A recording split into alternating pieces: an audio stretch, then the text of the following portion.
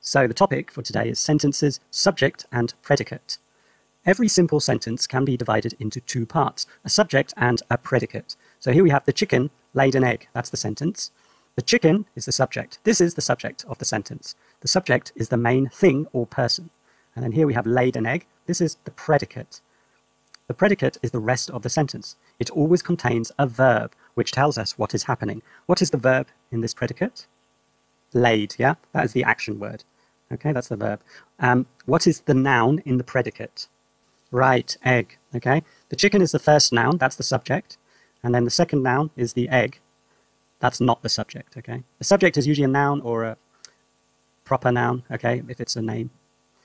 Right, so laid is the verb and egg is the noun. What is an? Because we did this. An is the article. Laid is the verb and egg is the noun. These are the definitions of all the words here. And chicken is also a noun. And the is what? The is also an article. The, an, and a are the three articles. Just match these subjects and predicates to make simple sentences. Write the sentences. So here are the subjects and these are the predicates. Okay, I shall read the subjects first. The snake, a grey cat, bakers, comedians, Robin Hood, my pet dog, some fishing boats, the busy doctor. And now for the predicates. Bake bread, visited the sick child, chugged out of the harbour, hid in Sherwood Forest, slithered through the grass, jumped over the fence, tell jokes, was chewing a bone. Okay, let's begin. The snake, what does that match with? Good. Slithered through the grass. The snake slithered through the grass. What is the verb in that sentence? Or in the predicate? Slithered, good. What is the other noun in the predicate? Grass, good. Grass is the thing. Okay. Next, number 2, a grey cat. Good. Jumped over the fence. What is the verb in the predicate? Jumped, and what is the noun? Fence, good. Fence is the noun. Bakers. Good. Bake bread. And what is the verb? Bake. And what is the noun? Bread. Good. Comedians. Tell jokes. What is the verb? Tell. And what is the noun or nouns? Jokes, yeah, that's the thing. It's called jokes, like ideas, are called abstract nouns because they are nouns you can't touch and hold.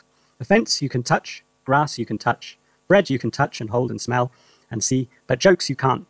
Okay, so it's an abstract noun, but it's still a noun because you can put the word the, you can put an article in front of it. That's how you know it's a noun. The jokes. Right, number 5, Robin Hood.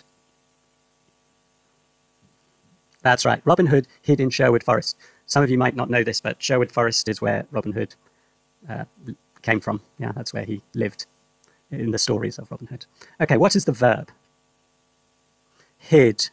Good. Now, this is not a noun, it is a proper noun. Okay, Sherwood Forest is a proper noun because it's a name, it's the name of a place. Okay, and that's why it has capital letters. Okay, so I suppose it is a noun, but it's a special noun, it's a proper noun. Right, my pet dog. Good. Was chewing a bone. What's the verb? Or the main verb? Chewing is the main verb. Technically, was is also a verb, but that's what we call a being verb, so I wouldn't worry about that too much just yet. Chewing. What is the noun? Bone, yeah. And here we have the article, so we can tell this is the noun. The article always comes before the noun. Right, number 7. Some fishing boats. Good. Chugged out of the harbour. What is the verb? Chugged. Yeah, you can tell because it's got ed on the end. Lots of regular verbs have ed on the end. Now, chugged is how a boat moves. It kind of, particularly these smaller boats, they jitter like this. They don't move smoothly. When the motor's going, they shake a bit and they move slowly. Okay, because they're just starting out from the harbour. Good. What's the noun in chugged out of the harbour? Harbour, yeah, because here we have the article. That's always before the noun. The busy doctor. Right, so in this predicate, what is the verb? Visited. And what is the noun? Child, good. That's the thing. That's the object. Okay, making sure, copy these sentences. In each one, circle the subject and underline the predicate. So, A, my youngest brother eats a lot of pizzas. My youngest brother is the subject, has a circle around it, and the predicate is eats a lot of pizzas. Okay? And that's why we've underlined this one. Okay, now you'll see a pattern emerge. The big black crow flew into the clear blue sky. What is the subject? Right, good. Now, what's the predicate? Good. Okay, so you notice, in general, in sentences, the subject comes first and the predicate follows. Okay, C. A fierce wild dog snarled at the frightened boy. What is the subject? Good. And the predicate? Good. D. 3 strong men pushed the car back onto the road. What is the subject?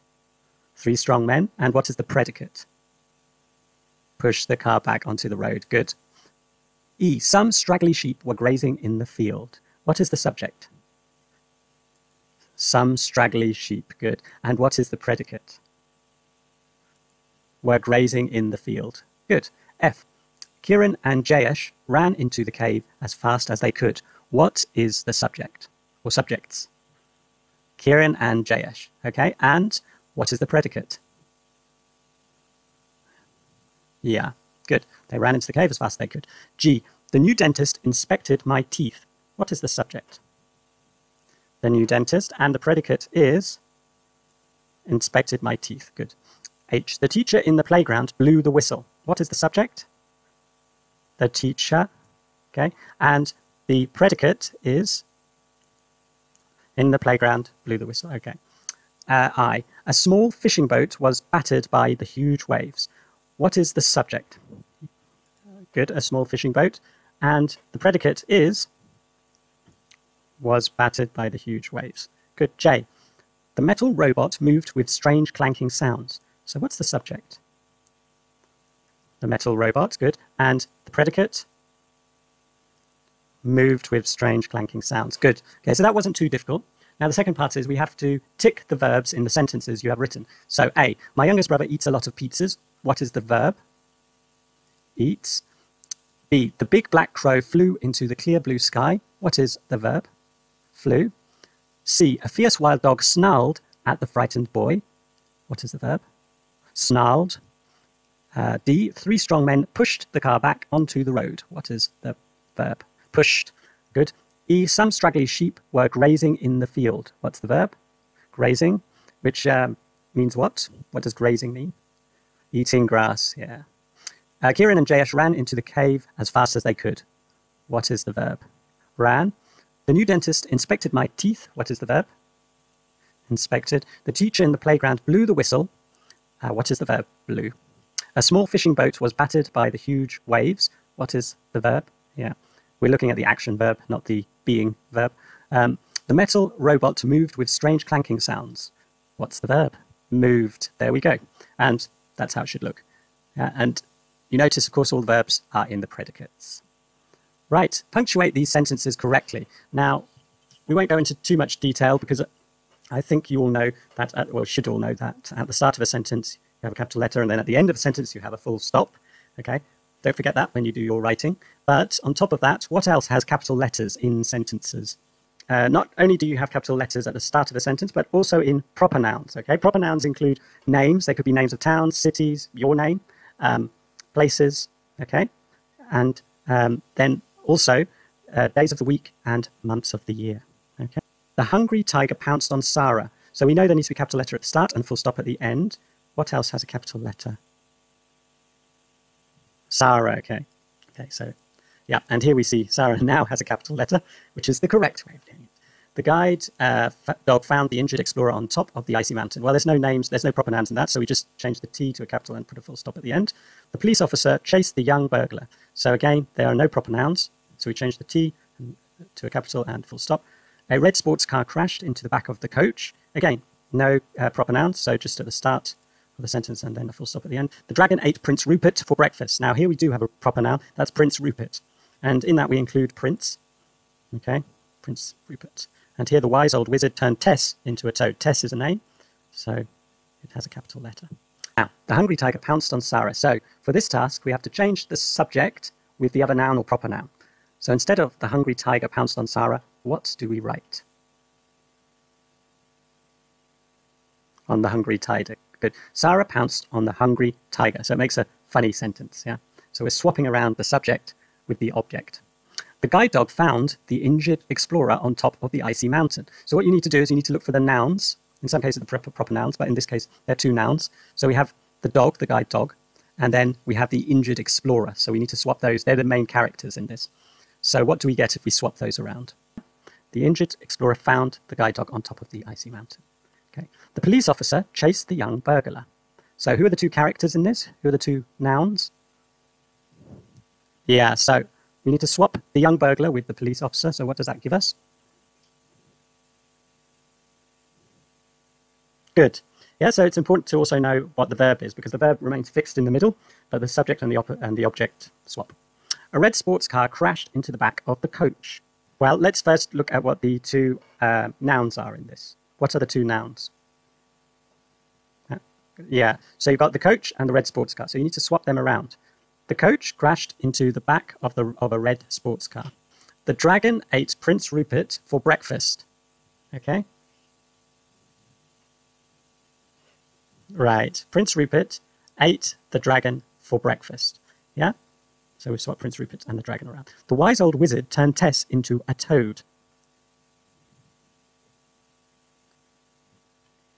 Good. So Tess turned the wise old wizard into a toad. Okay, so that's what you have to do for the English.